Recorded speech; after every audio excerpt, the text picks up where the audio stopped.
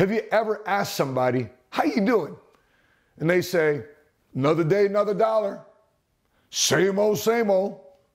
Versus somebody who seems to be having everything going right in their life. They are living the dream. Money's flowing their way. And you ask them, how you doing? They're like, dog, so many awesome things are happening in my life. So in this episode, I want to unpack why.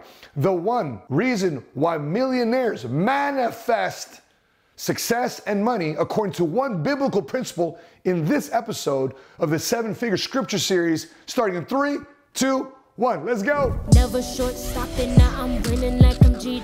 Steady through the rigor, yeah, I'm getting bigger. Was fighting in them trenches, now I'm making 7 figures like. What's cracking, everybody? Money Smart Guy Matt Sapaula here, hailing to you from the Money Smart Guy home office here in the Chicago land area. And I'm excited to bring this episode of the 7-Figure Scripture Series, referencing another book I've read in my journey to becoming a first-generation cash flow millionaire. Many of you also aspiring to also become a first-generation cash flow millionaire. This is a book written by William G. Bliss. I picked this up in the late 2000s. It's called Leadership Lessons from the Book. And it seems like Bill is a executive coach. He's also talking about a lot of leadership principles that he's also extracted from the Bible in his journey.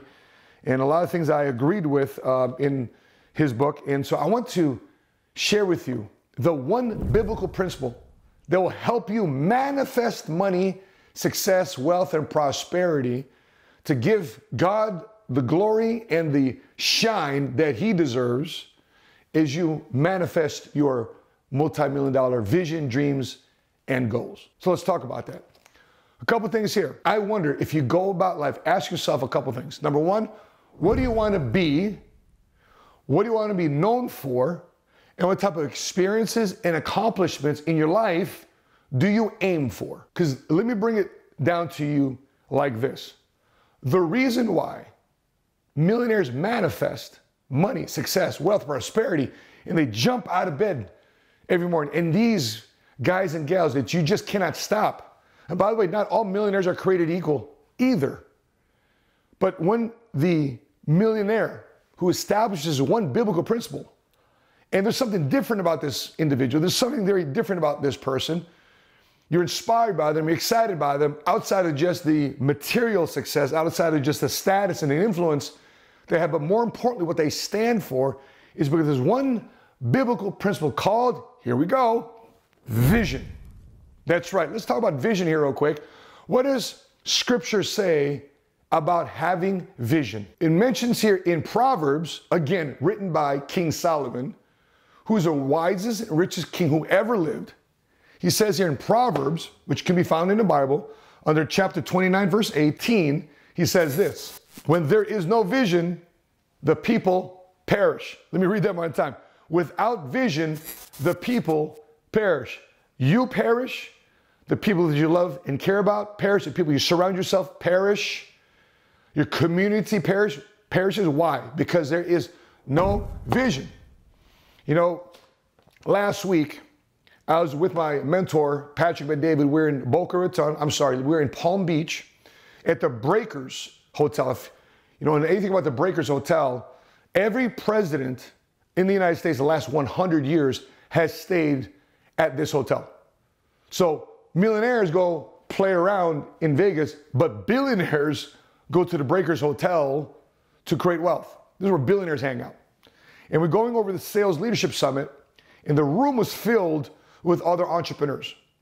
And I can tell those that had vision with their business versus those that did not, simply by how they articulate their business. And the interesting thing about this group of entrepreneurs and other groups of entrepreneurs I've interacted with in the past is just by following certain things. Listen, United States of America, the world of free enterprise entrepreneurship and the right type of capitalism, you can make money here.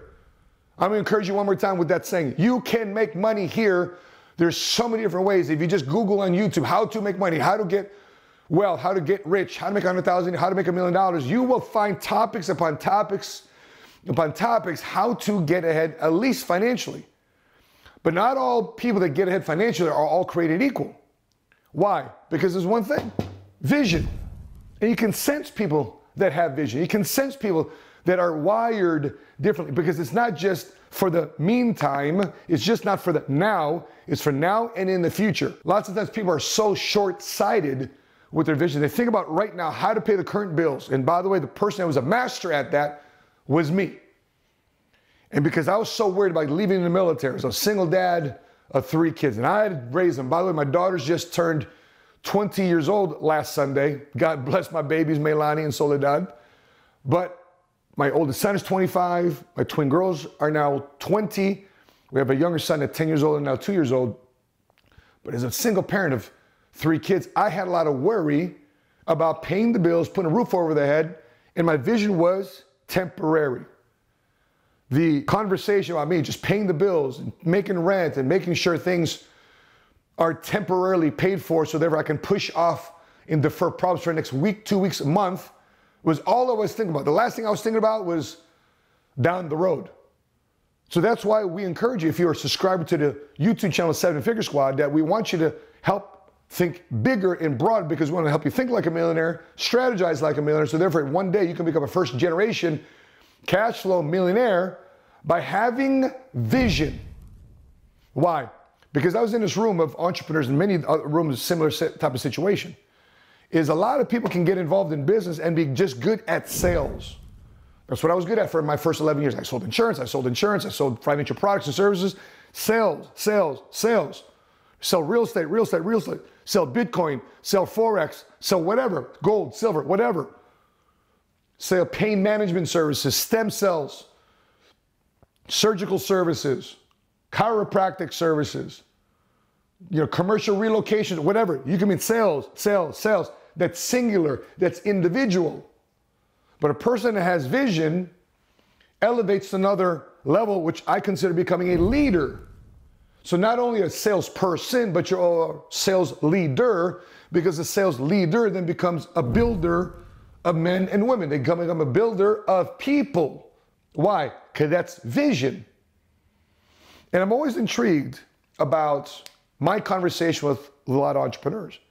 I ask them, give me the vision for your business. What's the vision for your business? What do you see in your business? And if it's just about product and how interesting their widget is, and they all can nerd out about what that a conversation is about what they offer without understanding why or what the vision is of why this product or service exists in the marketplace, I can tell very quickly this person's gonna make a lot of money, but it's not gonna last. You can be an accidental millionaire, you can be a first generation cash flow millionaire. Sure, anybody can get lucky, but if you want this to compound, you want this to grow, it just can't be about individual sales or just sales of the product or service. You gotta create leadership with your efforts, because it's about building departments, building people, and more importantly, building a company, building a financial ministry, for lack of a better term, for many of you, that believe that your business is a blessing to other people, not just for yourself individually, because that's also thinking temporarily. But my people perish for a lack of vision. The second part of having a vision is become a visionary. Kind of like I was mentioning before, a vision serves other people, not just self-serving. And it's not, again, just about being a leader. It's about being a builder. Let's look here into what Jesus' prayer was for his people when he knew his days were soon to be over with. So let's read here what Jesus did here in John chapter 13, verse 7, and he's doing something that's low of the low of the low. He was conducting an act amongst his disciples that was worse than being a slave. That was worse than some of the lowest things in that society would be doing, which was the act of washing somebody's feet. Let's check this out in John chapter 13, verse 7. He says here, "You do not realize now what I am doing, but later you will understand." "No," said Peter, "you'll never wash my feet." When Jesus answered, "Unless I wash you, you have no part with me. Unless you allow me to serve you, you don't have anything to do with me and what I stand for in terms of my vision." Verse 9 says, "Then Lord," Simon Peter replied, "not just my feet, but my hands and my head as well." And then Jesus said, "A person who has had a bath needs only to wash his feet. His whole body is clean, and you are clean, though not every one of you." For he knew who was going to betray him, and that was why he said not everyone was clean. So Jesus was conducting an act here to serve his men, to show an act of servanthood, servant leadership. And you realize that just because you take a bath doesn't mean you're ultimately clean, because you're not willing to get down in the trench and serve others. Because not just being a leader, it's becoming a servant and builder of other people around you. And we're looking at the third part about vision here is vision will be opposed, because a visionary is a current liar, because that vision hasn't manifested itself. Like for some of you say, amongst your friends and family, I'm going to be a first generation cash flow millionaire. I'm going to pay off all my debt. I'm going to be financially free. Yeah, right. Yeah, right. For sure you are, because you're being a visionary. And that's why people are opposing you. But if you're tapped into something that's eternal, not just temporary, then a lot of people will challenge that. And the biggest thing you got to do is continue to push back to as well. Don't be bullied thinking that your vision is something that you cannot manifest. Because if you read scripture, if you read the Bible, biblical principles are that you can manifest a vision that God has given you, a dream that God has given you, a purpose that God has given you that a lot of people may or may not understand. That's why God specifically and originally gave it to you. Do not expect other people to understand your vision and allow them to see currently right now temporarily what you see, because even though you see it, don't expect other people to see it too as well. Again, my CEO, my mentor of our firm, he is known as a visionary. He talks about things that a lot of people are like, how can you think about this? How can you see things like this? Because he is tapped into the eternal aspects of his vision, not just the temporary aspects of the vision. And the crazy part about this vision, to hang around with visionary type people, some people call this prophetic, that if they choose to do the work, guess what happens? They end up manifesting that vision into a reality. I remember my wife, when we first got started in business together, and she's like, babe, man, she's making, money selling hospital beds for a medical company. And even though she was making decent money at the time as a single mom, and we're a blended family, I was a single dad, she was a single mom, and she was having, success at her sales job selling medical equipment and hospital beds. But our mentor casted her a vision that, hey, based on things that you know and that your current skills and your current work ethic, you can see yourself at $15,000 a month, $20,000 a month, $30,000 a month in income. My wife's like, yeah, right. Yeah, right. And I saw this all happening. That our mentor was casting a vision of what can happen if you choose to realign those skills and abilities into something that has a better payout or opportunity in industry that pays better, that you can manifest more wealth if you apply those same values and principles to something else. And next thing you know, $20,000 a month. Next thing you know, $30,000. Next thing you know, $40,000. Next thing you know, $50,000 a month. My wife's vision is blown away because these things are actually happening. The associations that are happening, the people that get invited to our events, like Magic Johnson and the late, great Kobe Bryant and former President George W. Bush, Kevin Hart. And we got Mike Tyson coming to our event. All these different folks that are attending our event because there's a vision laid out that we're going to capture the attention of A-list celebrities and or influencers because of the magic of what we're doing in terms of establishing a business in our industry that serves the needs of the multicultural middle class has been overlooked and underserved, and that has been our vision. And because that has been our vision, guess what now? We started working towards it. We got opposed, got some pushback, not only from external sources, but also internal sources. Sometimes the people that we serve don't want to be helped. Isn't that crazy? And that's also biblical. How many times have we read here in the Bible when God's people was being led out of Egypt in Exodus? And you guys know the story. God parted the Red Sea. People walked through the Red Sea. Egyptian armies coming after them to kill them. Red Sea comes back together, drowns out the Egyptian army. And even then, in the wilderness, people were free. People weren't enslaved anymore. People are still saying, I'd rather go back to being a slave because at least I have a little house and a little bit of food. Because right now in freedom, we got to fend for ourselves. Isn't that amazing?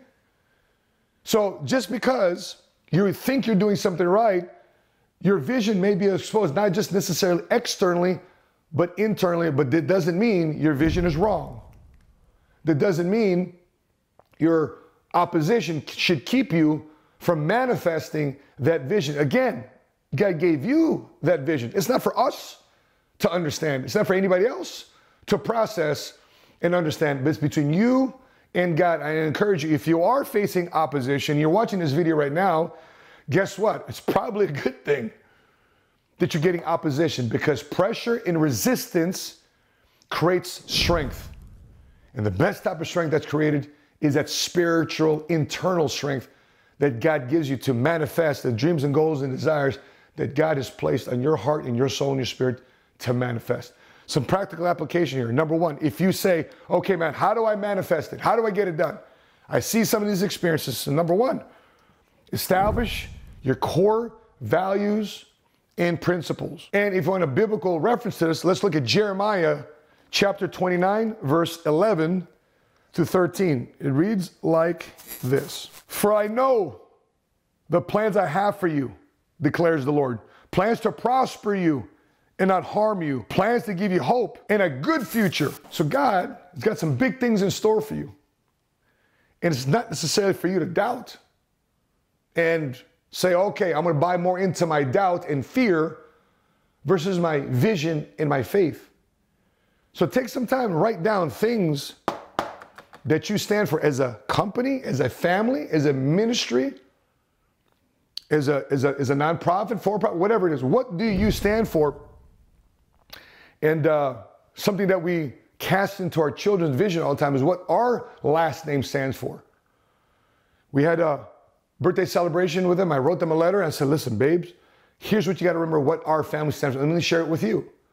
It's our acronym called WIGID, W-I-G-I-D, and stands for this. W stands for wisdom. Seek this. It's more than just knowledge. It's knowledge plus and times experience. I stands for initiative. Don't wait for anyone or anything to do something for you. G stands for gratitude. It's never about what you don't have. Appreciate and love what you do. I stands for integrity. Always do the right thing, especially when no one is watching. D, dreamer. Life is not what it is, but what you can make it and benefit you and others. Is a quick reminder to my daughters and my family what our Sapaula family last name stands for. From a company level, we took a retreat with our CEO. We flew to an island in Georgia called Jekyll Island. And in the room where the laws and the concepts of the Federal Reserve Bank was established, we did our own retreat about what our company's values, morals, and principles stood for. And the first one I'll share with you, not all of them, but the first one is we come through with our word. We do what we say. So take some time here. Figure out what your values and principles stand for, and you'll be shocked at what you discover. Number two, some practicality here. Recruit, hire, and reinforce the right conversations with the right people. Recruit people to your cause, your movement, your company, your ministry, your nonprofit. Hire the right people to help administer and run the operations, to expand what it is that your vision is calling you to do.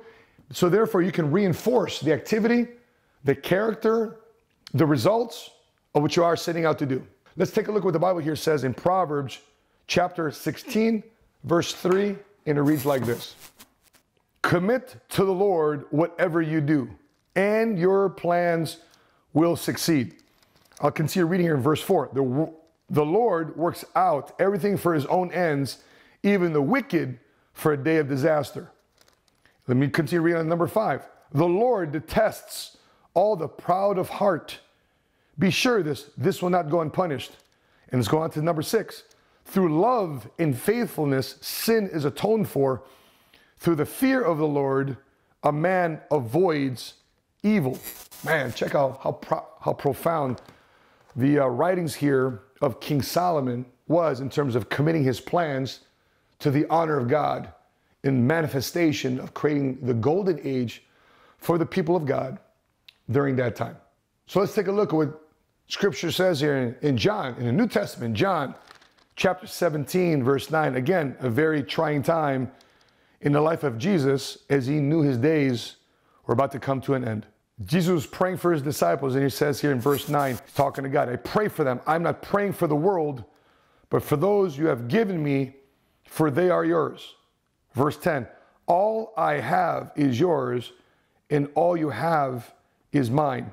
And glory has come to me through them. And here's finish off with 11. I will remain in the world no longer, but they are still here in the world. And I am coming to you, Holy Father. Protect them by the power of your name, the name you gave me, so that they may be one as we are one. Wow. Amazing what Jesus was praying for his disciples, his people, his ministry. Are you doing the same to manifest your vision? Are you not only praying for yourself, that God not only blesses you, but more importantly, blesses the work that you're doing to serve other people, to bless other people, to pray for them, uplift them, protect them, guard them, and help them also create opportunities that they can receive and manifest in their own time. Number 3, establish goals and accountability. Write these down, some practicality. Establish goals and accountability. Sounds very basic, but let's unpack this real quick. Jesus in his ministry always spoke and cast his vision. And reading through Bill Bliss's book, Jesus also, and also referencing with the Bible, Jesus also met opposition, yet he responded. He was armed with understanding Scripture. He was armed by becoming a technical expert in his field, becoming a student of his business to manifest that vision. So therefore, when people opposed him, he wasn't just being bullied and kicked around. Number 3, he demonstrated appreciation. He demonstrated gratitude. He demonstrated that, wow, this is actually happening in a small advancement, the small victories compounded into great victories, because if you can appreciate the least, you could be blessed with the most. So with that being said, I'm just curious for you, if you're still watching this video, I'm just curious. I shared with you some of our family values and principles. I'm curious to what your values and principles are. Jot down 3 values and principles. Let's start this exercise. What does your values and your principles stand for? Put it in the comment section below. I'm curious to know what a 7-figure squad community thinks about what they stand for in terms of values and morals and principles. So after you get done doing that, consider watching these 2 videos right here. Let me reference you to this one, which is how to make your dreams come true. And the second video here is 1 biblical hack that will help you manifest your vision, and if the Lord sees it fit your way, becoming a first-generation cash flow millionaire according to the Bible. So again, I'm curious to our 7-figure squad community, your thoughts, your questions, your follow-ups. Again, drop it in the comment section below. And again, we always read your comments. We always read what you've got to say. And our next episode, we're going to be getting back to you with some of our questions and answers from my end, relaying them back to you in a future episode here coming soon. So that being said, guys, if you're watching this on Facebook, make sure you click like, follow our business page, Money Smart Guy. And if you're watching this on YouTube, make sure you click subscribe and hit notifications to be alerted the next time we upload our next episode. With that being said, I'm your Money Smart Guy from the 7-Figure Squad Scripture Series. And until we meet again, continue to live smart, continue to love smart, and be money smart today. God bless you guys.